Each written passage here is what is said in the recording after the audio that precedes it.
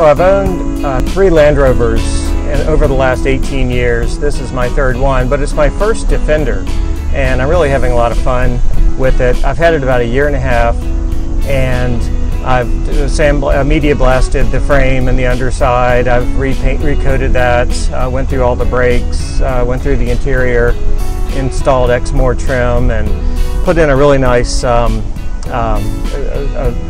system. And then the last thing I wanted to work on was the engine. So I don't have any history from previous owners about what's been done to the engine. So it's got 99,000 miles. So I just pulled a valve cover. It runs great, but I pulled a valve cover just to look, and there was some buildup, some carbon buildup, not as bad as I've seen, but enough that I decided to go ahead and pull it down. There's not a specific problem that I'm looking for, but I'll know at 99,000 miles that the engine's fresh, and it's been almost completely rebuilt. So I'll pull it all apart here at my home garage, and I'll document the process. I've always enjoyed and appreciated other people that put together videos.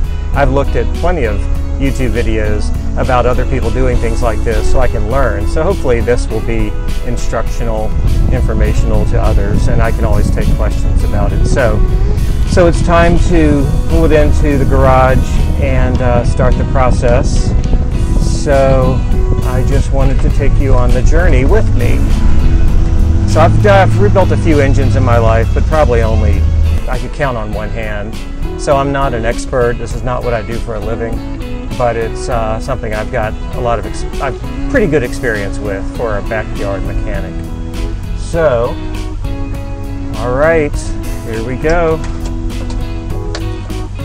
So through the magic of video editing, I'm going to jump us ahead by a few days of work. So I've actually got the whole engine apart, and I decided to make this video just about the putting everything back, so it could be a lot easier to watch and not as gross with all the dirty parts from the engine. So a couple of things I wanted to show that I thought was clever.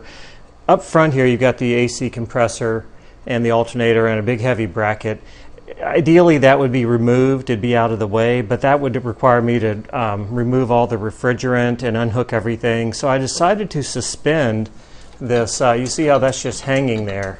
Decided to suspend that whole 40-pound system by this metal brace. It's just hanging by a strap, and that way I did not have to lose all my refrigerant, and it saves a lot of steps going back. I did the same thing for this heat exchanger for the air conditioning as well, because I ended up pulling the camshaft, and that had this heat exchanger. It's not a radiator, it's for the AC. Had to be moved up about 5 inches to make room for the camshaft to come out. So the fun part is over here. So here's the job. Everything you see on these tables is what's about to go back. Everything is reconditioned, new, cleaned, painted, whatever is necessary. So just a quick summary. I sent the heads out to my favorite machine shop and had them do a standard valve job, check everything, test for any cracks, or grind the valves, check the springs, completely redo the heads. I did decide to put a new camshaft in. The other camshaft was showing some wear, and also this is a higher lift cam. It comes out of a higher performance engine of the same type, so that'll be nice to get a little bit of additional performance. The rocker arms, I replaced the shafts for the rocker arms because they were a little bit worn, but it's the same rockers. I'm replacing all the lifters. Those are brand new lifters, new timing chain and gears. The front cover is all just cleaned up and painted, but I did put in a new oil pump and a new front seal. Head gaskets are composite factory L-ring brand. Just cleaned up the fuel injectors and replaced the O-rings. All these covers, the plenum and the valve covers, just painted and cleaned up. Intake manifold, again, just cleaned up and looked for any kind of damage, no issues there. And just on and on, valve cover gaskets, the pulleys for the front accessories, cleaned up and painted the oil pan. So all new stainless steel hose clamps and new hoses and gaskets. And so this is everything but pistons and main bearings. I looked really carefully at the pistons, looked really good, and the crankshaft below looked really good. I can still see, I don't know if it'll show up on camera, cross-hatching from the original milling or boring of the cylinder liners.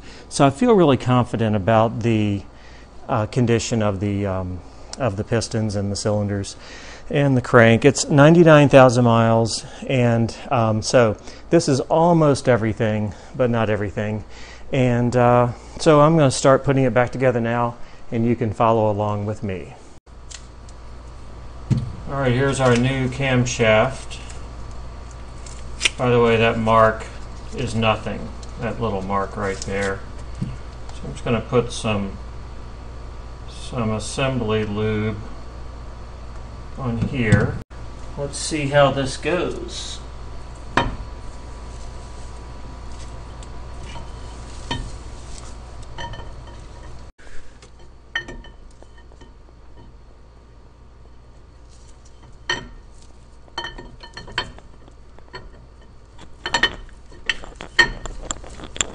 Last one will probably be the hardest, but that worked. One of the lifters, and I've got a record of which one it is, was, those lifters are supposed to rotate like this as they're being activated, and the cam lobe is built with a rake angle on it to cause those to rotate. It was obvious, one of the old lifters, the cam lobe had been hitting the lifter at the same place over and over, so the lifter was not rotating, and so that was the problem lobe. That is another reason why I was happy to replace the lifters and the cam.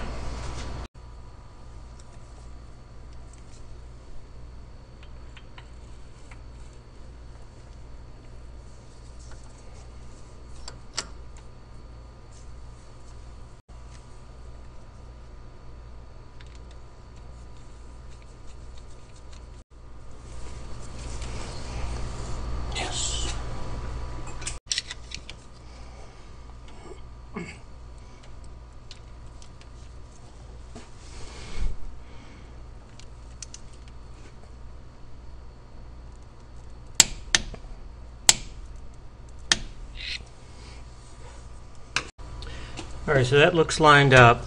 I'm going to double check it. Yep, there it is. The number one piston is at top dead center, and I've got my timing mark here on the cam sprocket, timing mark here on the on the crank sprocket, timing mark here on the cam sprocket. Bolt is tightened to 58 Newton meters with a little bit of blue Loctite, and I'll lubricate this chain before I put the timing cover on.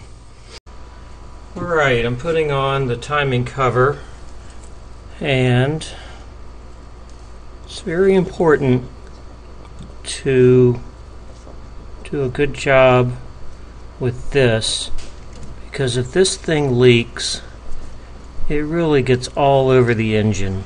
The front pulley throws it around. I put a little bit of Hylamar on the other side, the side you can't see, because this side has a bead. You can see that bead. Some people say you can put it on dry. I just did the smallest amount of Hylamar. So now I'm going to put some thread locker, blue thread locker, on the bolts. Also very important not to mess up the crankshaft seal. So when I put the damper in, I need to make sure I don't fold that seal back or hurt that seal.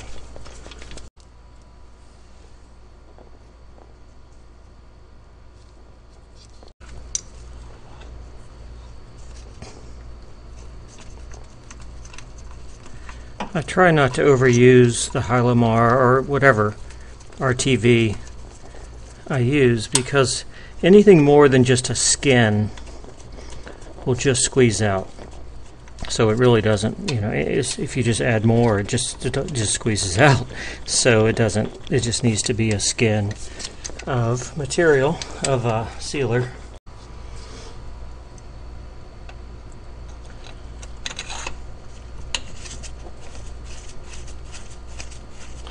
These long ones are the ones that go all the way through. So they hold pressure on the timing cover and the water pump. Someone's been into this engine before. This cover's been off. You know, I bought this thing. It's in really good shape, but I didn't get any history at all. Nothing. Zero.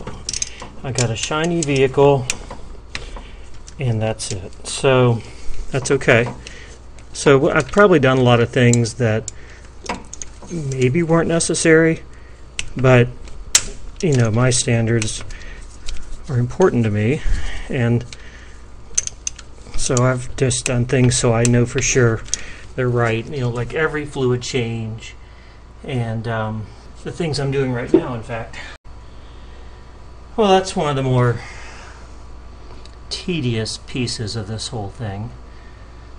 So I'm going to turn the camera off and go back around, check everything again, and then I think I'll be complete with the timing cover and water pump and chain and sprockets and oil pump and camshaft and lifters. Alright. So the next big event is getting the heads back in place. So just a reminder, I sent the heads out, so I got the valves ground, everything got cleaned and inspected, and we did one quick pass on the mating surface, so we know the heads are true and are ready to go on. I've just cleaned them with alcohol or brake cleaner just to make sure the surface is clean. Done the same thing on the block, on the mating surface of the block. So there wasn't a lot of carbon or gasket effort to remove the gasket. It came off easily, but the tops of the pistons did have some carbon buildup, so I cleaned that, but they look great now. So the threads, the head bolt threads, are all clear. Everything's ready to go. So I'm going to drop on the gaskets and then set the heads in place, and then start the process of putting in head bolts, which has a very specific process of torquing those bolts that I'll talk about in a minute. So I'm going to set up the camera in a different orientation for that exercise. So I'll just work on this passenger side first. The head gaskets are symmetric, so it doesn't matter which one's left or right, but they do have a top or bottom. So I've made sure that I've got the top, and it actually says top, makes it really easy. These are L-ring brand gaskets. So there are locating pins. So when I bring the head in, I need to make sure I don't scar up the gasket. I need to drop the head in place very easily without misaligning it until I get the pins lined up.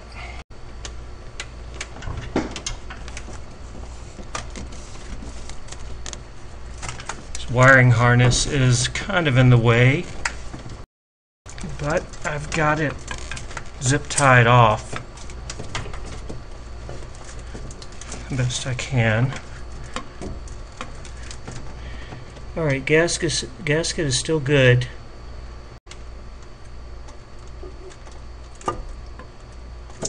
Alright, that's better.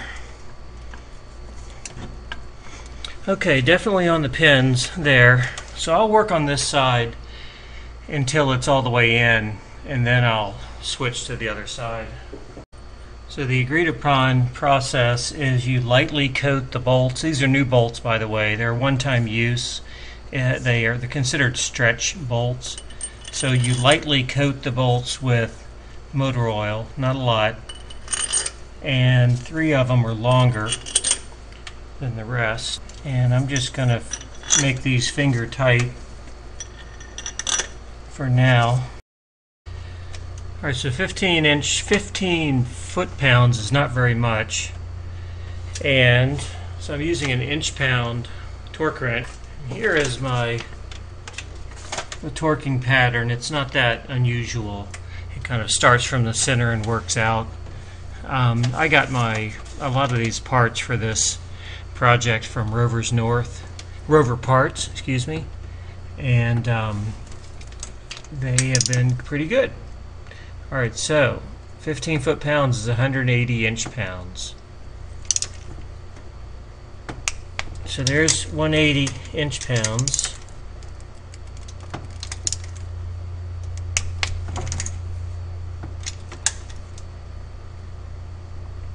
So I'm just following this. That's number 3. Number 4 is down here.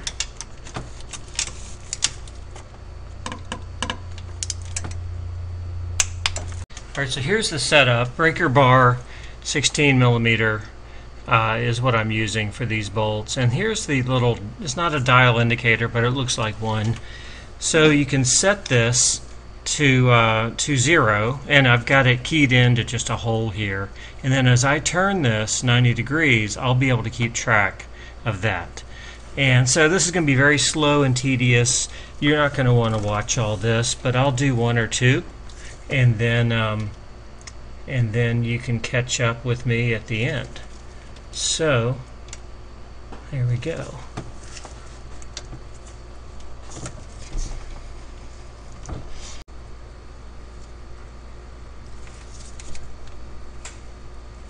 Alright, so there's 90 for that one.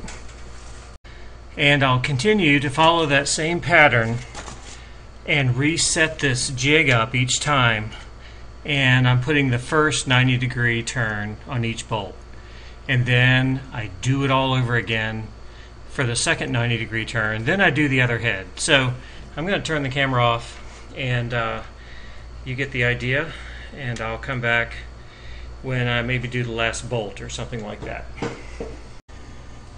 So I finished the passenger side, putting the head back on. I did that initial torque and then 2 increments of 90-degree turns, and it went pretty well. It went perfect. It went fine. No issues. So it's just tricky to get to all the angles with what are the right extensions and things like that, but it worked fine. And the second head, which I'm about to do now, will go a lot easier, I'm sure, because of the learning curve from the first one. So that's where we are. I'm going to set the camera up again, and we'll do the second head for the driver's side.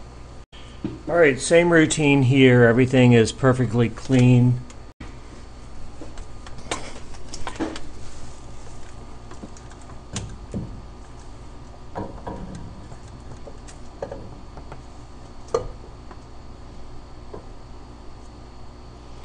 I can use the other side, to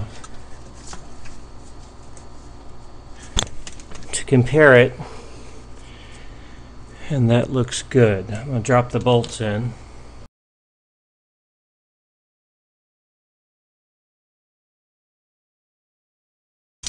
On the exhaust manifold, the cast iron exhaust manifold, I took a flat file and I cleaned the surface, the mating surface where the exhaust manifold would connect to the head, because there was some carbon buildup there, and I wanted to make sure 4, 5 that I had a perfect 6 mating surface between the cast iron exhaust manifold and the head. So that flat file was a good idea. It knocked down some of the high points. So the heads are all bolted down, torqued, and I feel good about that. It felt good. It felt right when I was tightening those. There wasn't anything strange or unexpected. So now it's time to put on the rocker shafts and the rocker arms and the push rods. But before I do that, I wanted to show, this is the device I was using to do the final tightening of the head bolts. You see the graduated situation there. So you just put this in line with your torque wrench, and it gives you a 1/2 inch female there and a 1/2 inch male there, and you just have to key it to something with this lever, so that just hits something, and then as you tighten, as you make those turns, you can keep track of that degree change. So that was kind of clever. That's the first time I had used something like that. So now I'm going to drop in the push rods, and then I'll come back with the rocker arms after that.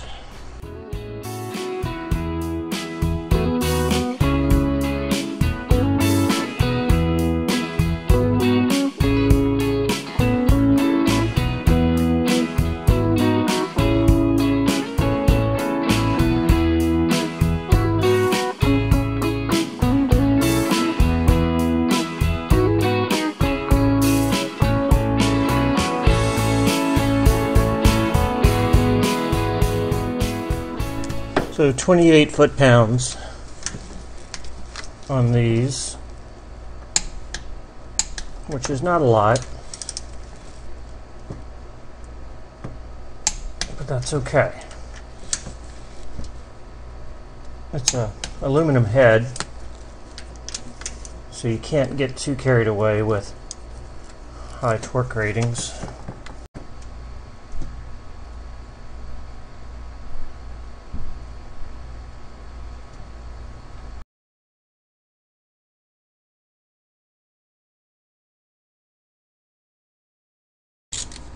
Again, I'm not loading up the shaft at this point.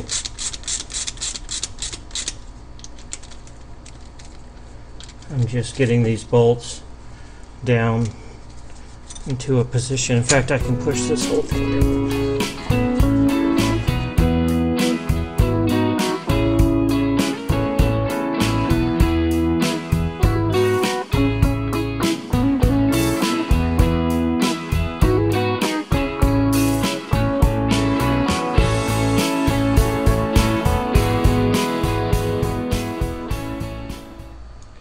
So you know the old saying, work smarter, not harder. I'm in the process of putting on the exhaust manifold, and as you can see, the exhaust manifold is down there, and there are the ports. So the bolts need to go in there, but that manifold is hooked to the entire exhaust. And when I unbolted that, of course, it dropped down. It also dropped back. So in order to pull it up and forward, it was too heavy and there's no place to wedge, and I don't have enough leverage to pull it up while putting in a bolt. So I rigged up this. I've got a 4x4 and I've got two ratchet straps. One of them is going to pull, you can see the strap wrapped around the exhaust port down tube there, and then it comes up to this 4x4, but if I try to crank that, the 4x4 will try to rotate, so I have another strap, equal and opposite force, that is coming off of the 4x4 and goes back to the head bolt, to a lift point for the engine back there. So as I crank this ratchet strap, that exhaust manifold comes up. You see that? So it's almost lined up, so I can make the last little adjustment with a pry bar or something, but I'm not trying to hold up 40 pounds, 50 pounds. The whole exhaust all the way back to the rear hanger is hanging on that. So this will make it a lot easier to put those bolts in for that exhaust manifold. So thought that was a clever workaround.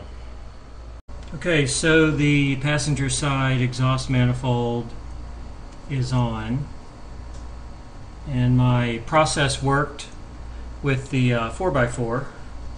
So now I can do the same thing on the driver's side.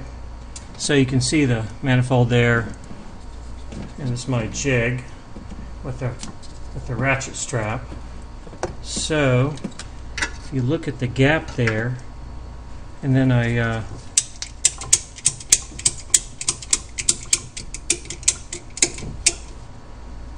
do that, and it helps me bring that manifold up and supports all that weight, so I can focus on getting the threads lined up and the gaskets in place and not be worried about lifting that whole exhaust system.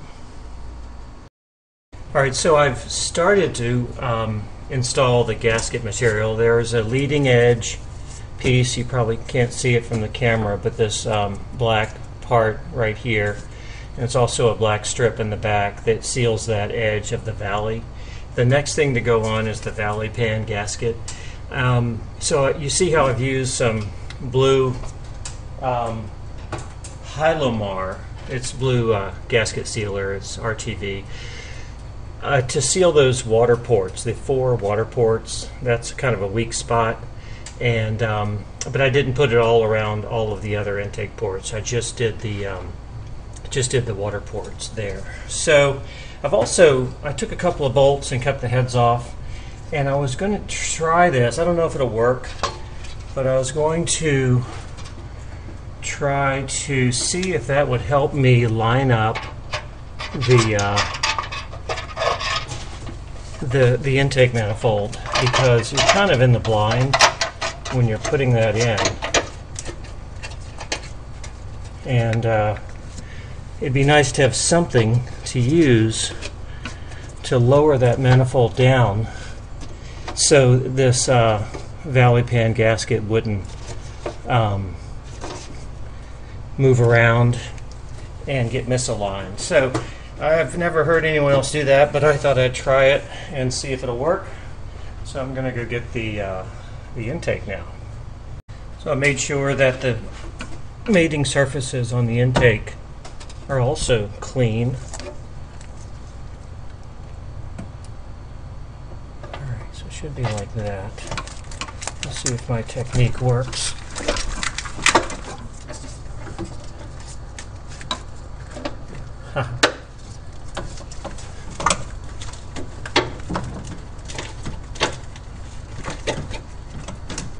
Wiring harness is a real joy to work around. Well, I think that worked.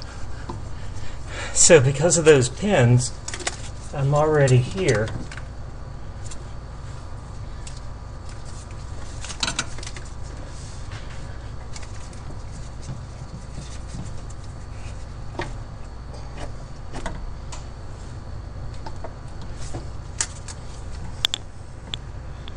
So it looks pretty good. I'm going to take those pins out now.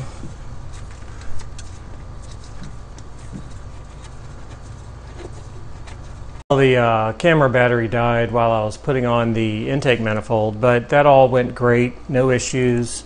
It's just that standard process where you get everything, make sure everything's lined up, and then you incrementally tighten the bolts up into the torque in a pattern, working your way from the inside out. So that went fine, and it's time now for the fuel rail. This is a fuel injected engine, and so here's the fuel rail. The good news is the parts table looks better and better all the time. Everything is just kind of the outside of the engine. But so this is the fuel injection rail. I didn't change the fuel injectors. I just cleaned them and put in new O-rings.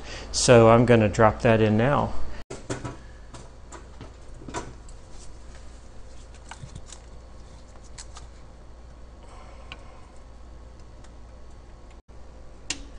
Yeah.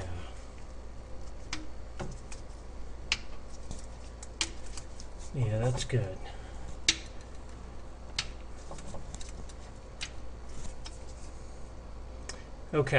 Okay, so since the last video I've got the airbox installed. I decided to go ahead and install that now because nothing's in the way. Once I build up the engine with the plenum and everything, the rest of the intake, it'll be harder and harder to get back there to the back.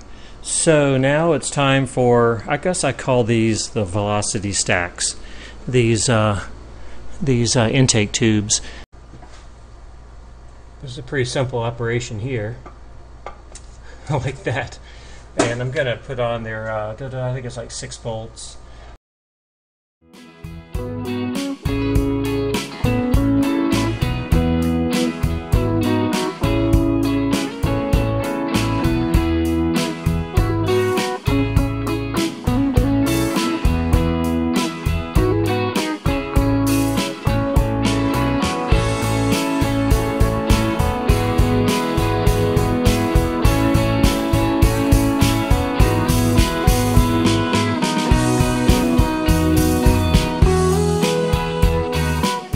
Well, I'm super happy with how everything turned out. I've done a lot since the last video.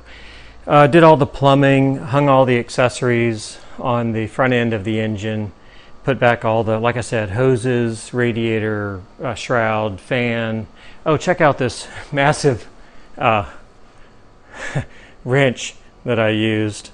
Had to use that to tighten the fan bolt. How the fan threads on is a massive bolt. I've had that thing for years, but I don't think I've ever used it until now. So I fully expect there to be some probably lifter noise more than anything else, just because they're brand new lifters and they need to find their way with those followers.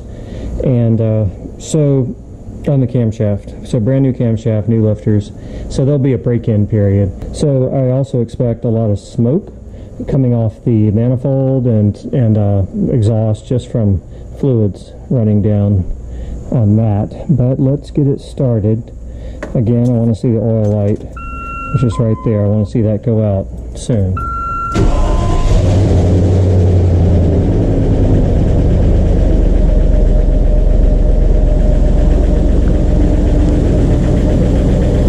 Not bad. Here, a little tick from a lifter, and I need to run it at a higher RPM, probably 2,000 soon, just to break in the camshaft. Probably hold it at 2,000 for 5 minutes or 3 minutes or something. I'll do that in a little bit, but I just wanted to get it started. So very cool. Yeah, that's definitely all 8 cylinders. And here comes the smoke from the burning off the exhaust manifold. Very good. So I'm probably going to back it out to the driveway and let it smoke out there. But I'll take a break. I'll come back.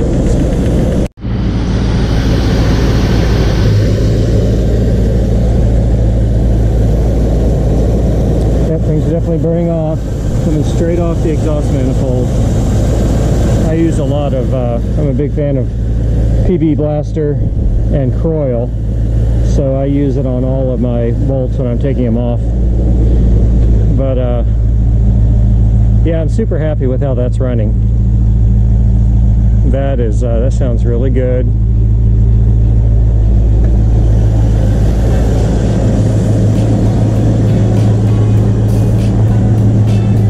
Alright, so I'm going to use this last clip to end this video. I'm just super pleased. I've done things like this before, but not a lot. I've probably done 4 engines in my life, and I'm 55 years old.